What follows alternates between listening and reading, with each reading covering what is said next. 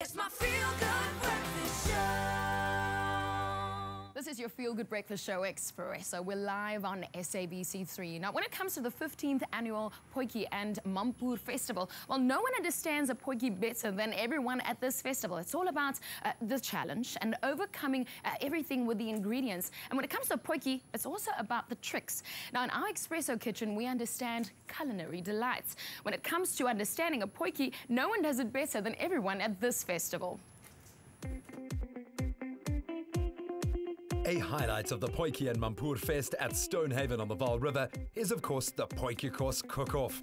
This year saw an interesting twist to the competition as teams weren't allowed to pick their main ingredient, but were assigned a mystery meat. Carla, tell us a little bit about your Potjie. What mystery ingredient did you get? Well, unfortunately, we got chicken to use for a meat, so we are making a chicken cream Potjie.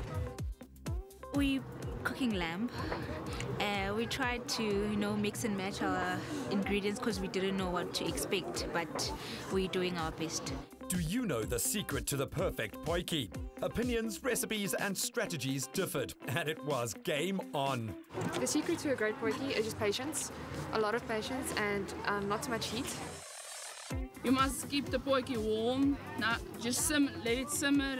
The spices must get into the meat, and the meat must be soft and must just taste absolutely divine. The judging process was left to a panel of veteran Potjie course makers. A symphony of simmering pots and crackling fires filled the air, and the judges knew what they wanted from the top pot. It shouldn't become mushy, it shouldn't become grey. It's almost like painting.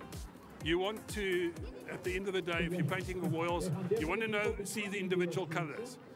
Because as soon as you start mixing them too much, it all becomes a terrible grey, and that is unfortunately what happens with a Potjie if you do overcook it and you don't add your ingredients at exactly the right time. If you do a Potjie not with the correct method, your end result will not be correct.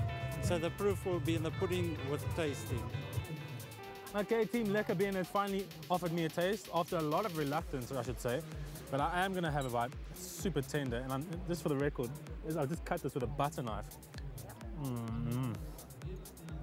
It's brothy, it's hearty, it's boozy, it's everything a Potjie should be in my mind. The 10 teams presented their Potjies one by one. Judging was serious business. After a lot of deliberation, it was Team Extra Space that won the day.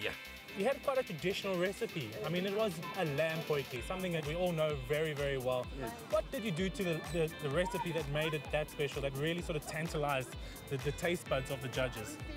I think the difference with the pot was that the sauce, it was its own sauce. There was no sauce added.